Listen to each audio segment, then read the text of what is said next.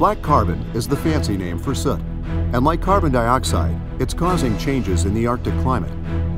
Black carbon comes from the burning of fossil fuels like coal and diesel, and from forest fires and cook stoves. The majority reaching the Arctic comes from North America and Eurasia.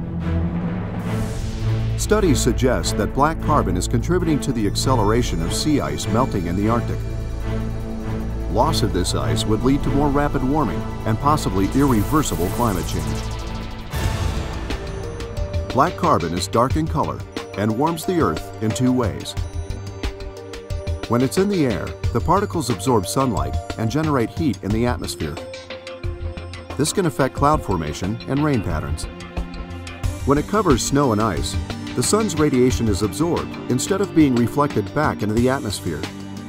This again generates heat and speeds up melting. It's like wearing a black shirt on a sunny day. You're going to feel hot.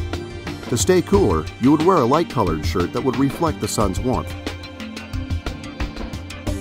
Scientists from around the world are studying black carbon from all possible angles. They're using ships, snowmobiles, weather balloons, as well as manned and unmanned aircraft to collect data. The instruments on board measure the total number of particles in the atmosphere, including the number of soot particles and chemicals that can identify where the soot comes from. They also measure incoming radiation from the sun and the reflectivity of snow and ice-covered surfaces. Newly fallen snow is also analyzed to trace where the black carbon is coming from. The bad news is that black carbon is contributing to the acceleration of sea ice melting in the Arctic. The good news is that since black carbon is a particle and not a gas, it doesn't last very long in the atmosphere. This means reducing the amount people produce can have immediate effects on the rate of climate change.